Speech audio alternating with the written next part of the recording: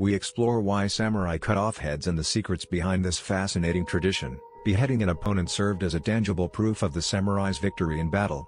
It demonstrated their skill, bravery, and prowess as a warrior.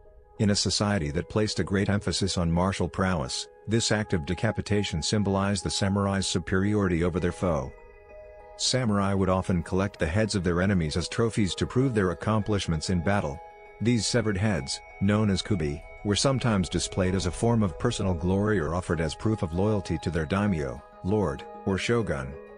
Beheading an enemy had a significant psychological impact on both the enemy forces and the local population.